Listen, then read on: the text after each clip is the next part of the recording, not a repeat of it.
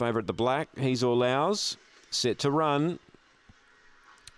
Ready, racing, Filthy Phantom jump well. He's All Ours trying to push over in the inside Corborn Cross, a line of 3. He's All Ours keeps pushing hard, eventually works to the lead. Running to second, Ripplebrook Snip charges into second. Then Corborn Cross, Filthy Phantom, and then came Darwin O'Connor. He's All Ours in front, coming at it now, Ripplebrook Snip, but He's All Ours defeats Ripplebrook Snip and Filthy Phantom. He ran well. He ran third, I think, out deep from Corborn Cross.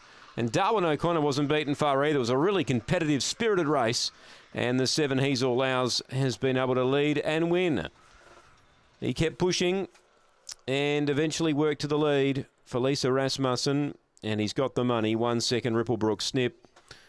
And 4 third, Filthy Phantom. He ran well. 2 got 4th, Corborn Cross. 7, 1, 4 and 2. Time 19.88.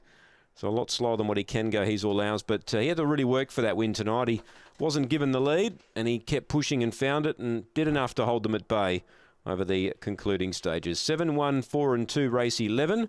And race 12, the final event, is due in 15 minutes from now. The early favourite is number 7, Patched.